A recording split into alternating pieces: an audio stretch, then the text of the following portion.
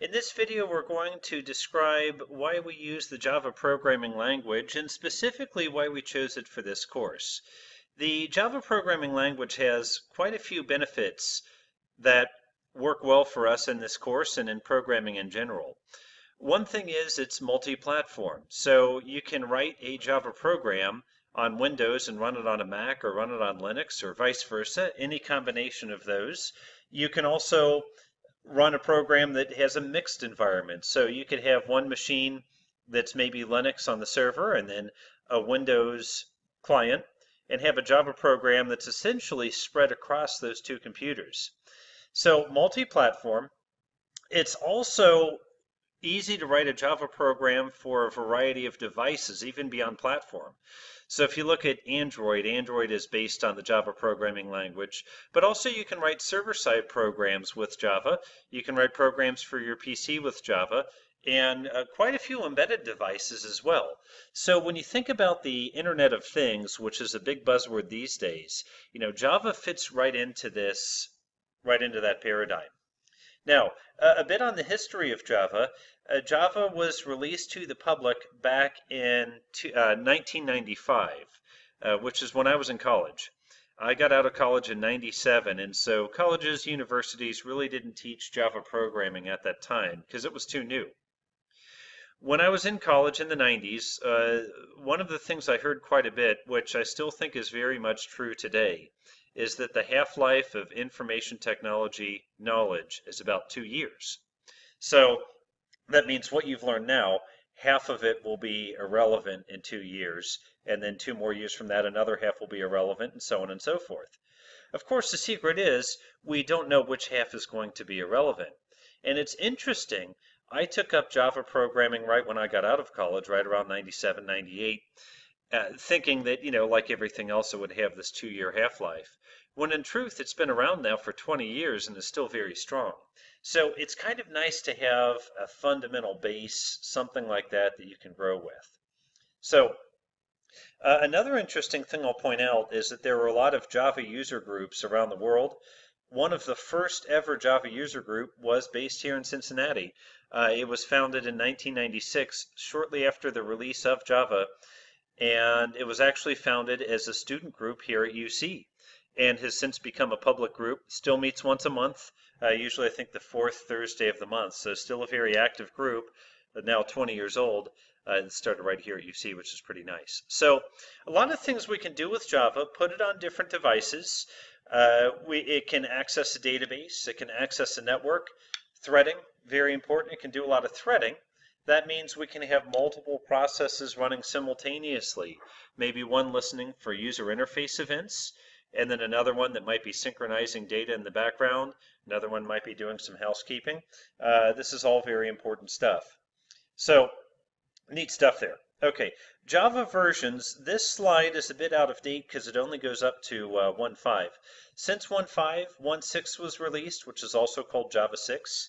1.7.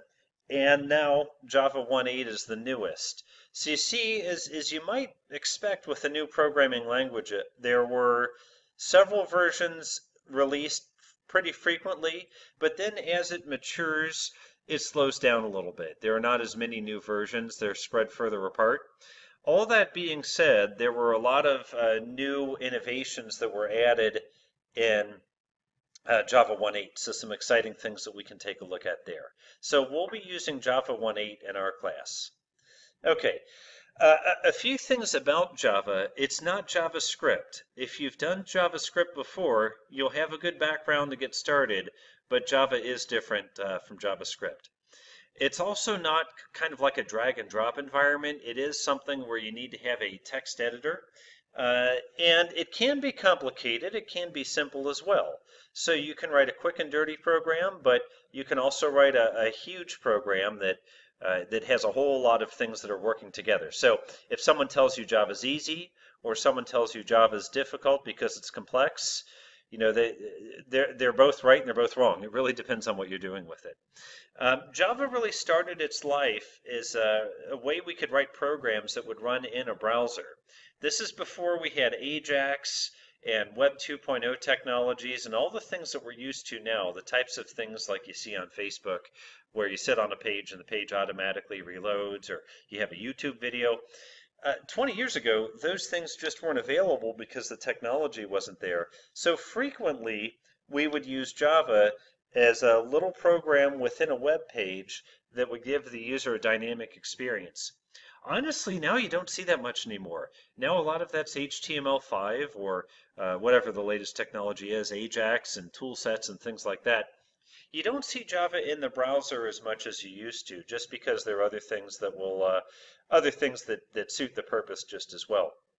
Okay, so one of the things that we're going to do in a future video is we're going to write a very simple program using just a text editor and the Java compiler. I want to talk a little bit about how that Java compiler works and how it actually creates programs that can run on completely different operating systems. So we'll talk a little bit about that. But in reality, for this class, you'll be using NetBeans more often than just Notepad, because NetBeans is an integrated development environment, or what we'll call an IDE. Integrated development environment means it can do basically about 4 things. It has an editor, text editor, where you can write your program. It has a way to compile your program. It can run your program, so you can watch the program run. And also, one of the most important things is it can debug your program. If you don't have a lot of time to commit to this class this semester, or maybe programming's not of interest to you, the most important thing you can do is learn the debugger.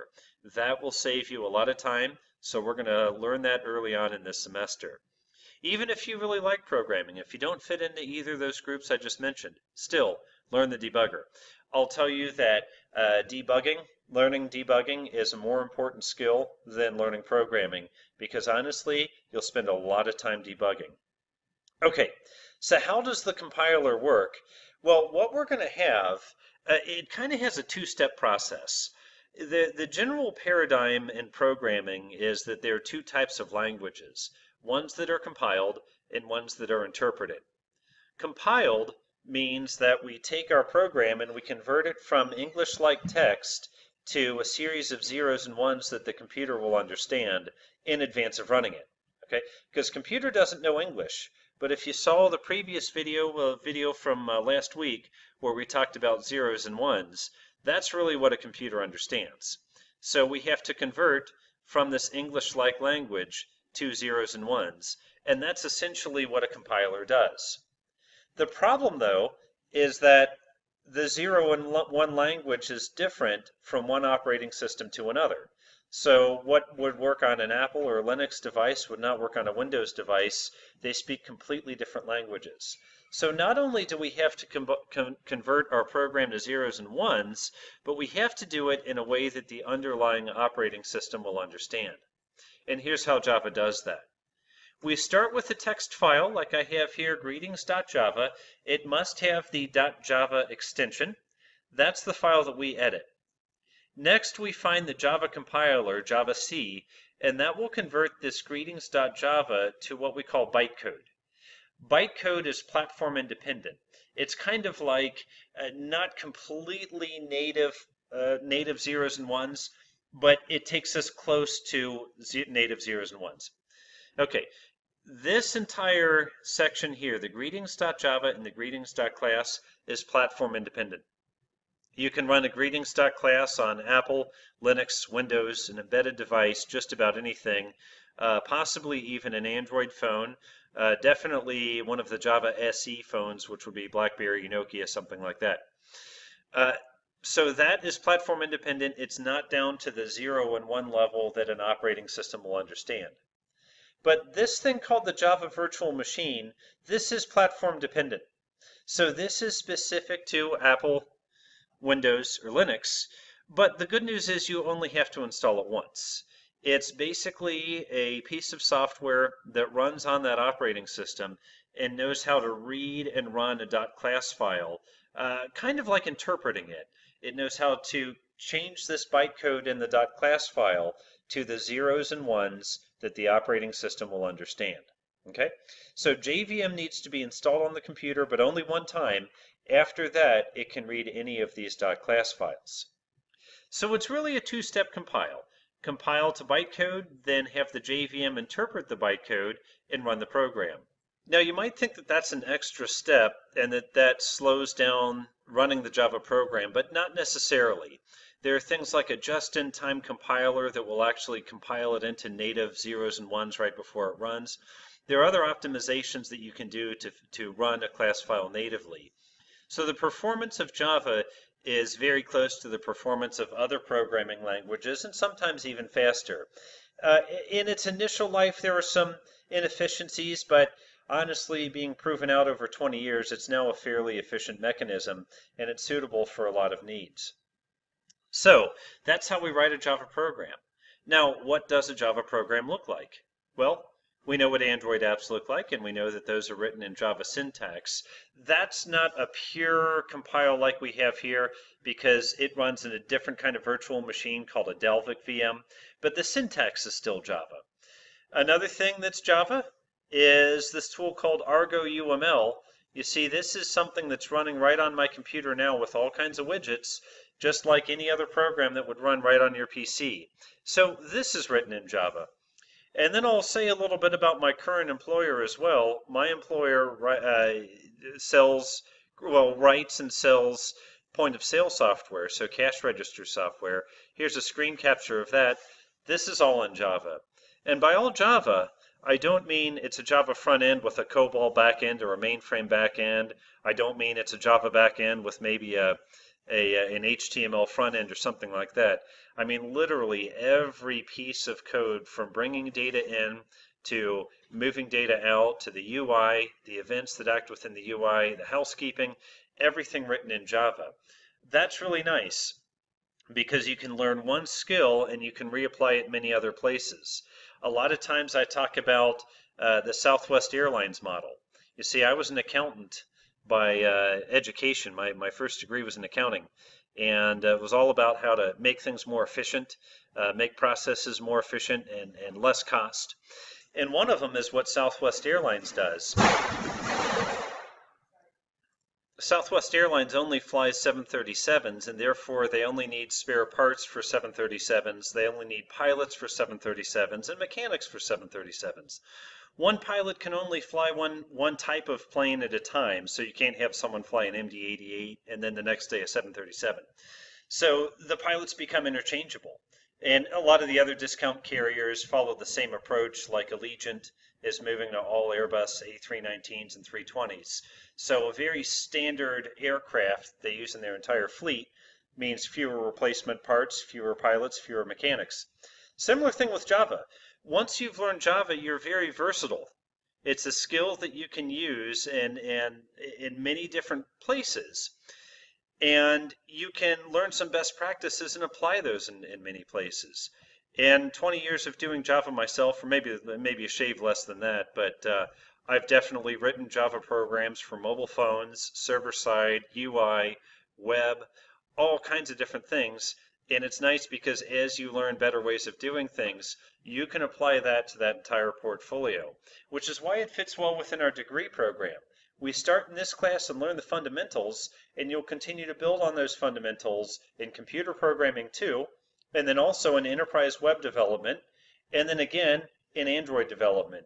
You'll keep building on what you've learned in this class. So this class has a lot of very important lessons that we want to learn, and it's the first chapter in what's going to be a long book in our programming library.